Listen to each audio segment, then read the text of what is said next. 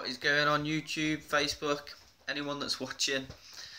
KRB Tech back with another video. This is just a short tutorial. I get asked different questions quite a lot, and the most common ones are usually connecting Wi-Fi networks to your devices and transferring data between your internal memory and your SD card. Usually if people are sending phones off for repair, things like that, they want to be able to back their data up without worrying of receiving their phone back with nothing on there. So I'm going to show you the easiest way on an Android device.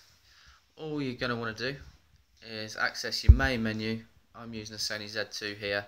Obviously there'll be a slight difference between Samsung and HTC and Sony, but the general idea is exactly the same.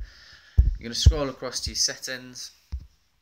We're going to access that. This is going to bring you to this menu here. Again, will look slightly different, but you will have a similar layout. So I'm just going to scroll down, and what you want to click on is your storage option, which will take you here and tell you the available space, what's using what data, and if you scroll down it will take you to the available space on your SD card. Obviously before transferring things you want to make sure that you've got enough space on there, and if you carry on scrolling to the bottom there will be an option for transfer data to SD card. Press on there and it's going to bring you up with the options of photos, videos, music, the space required, how many files there are, and once you're happy with that, all you want to do is press transfer and that will take everything over for you. I'll show you another way if that doesn't work, because at times it can be quite temperamental. Most Sonys come pre-installed with it, but you can on Android and HTC devices receive the application through the Play Store. It's my favourite, it's really easy to use, and it's called File Commander. So if we click on that one, it will take you to this page here.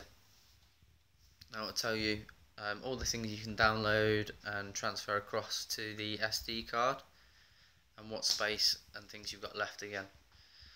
So all you're going to want to do is click on your internal storage, and all your pictures will be saved in a file called DCIM. And then obviously you'll have files for your music and things as well, movies, music. Once you click into one of those folders, there'll be different folders, so all you'll need to do is navigate where your pictures are, and if you hold down the button, for example picture, it will give you an option to select all, and then once that's done, all you do is copy them at the bottom. Once you hold down one of the files, it will give you an option to copy. See at the bottom you've got folder, find, sort, filter, view and paste. That will also come up with an option to copy. You press copy, it will confirm that you've copied one of the items or all of the items. Then you would go back, go into the SD card, and you're going to want to copy pictures into your DCIM.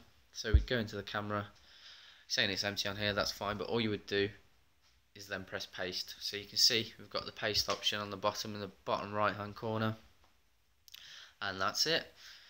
Hopefully that's been informative for you. To all the customers that ask me those questions, hopefully this will help you out as well. Anything else that people need to know, any queries, you can email me at krbtech1892@gmail.com. Obviously visit the YouTube page, like, share and subscribe, and that's it. Peace.